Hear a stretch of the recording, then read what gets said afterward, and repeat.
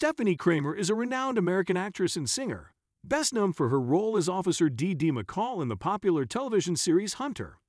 Born on August 6, 1956, in Los Angeles, California, Kramer has carved a successful career in the entertainment industry spanning several decades. Kramer's interest in performing arts blossomed at a young age.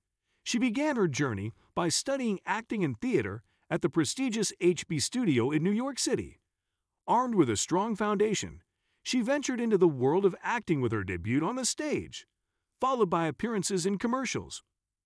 In 1978, Kramer made her breakthrough in television by joining the cast of the soap opera The Secret Storm.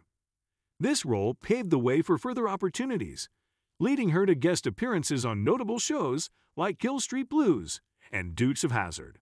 However, her most iconic role came in 1984 when she was cast as Officer D.D. McCall in the crime drama series Hunter, opposite Fred Dryer.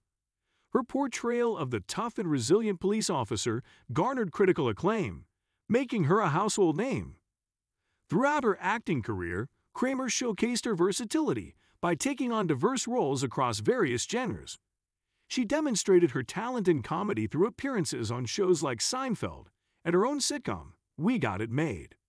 Additionally, she displayed her dramatic prowess in TV movies and miniseries such as Terror in the Family, Devil's Child, and A Time to Heal. Apart from her television success, Kramer also pursued a musical career.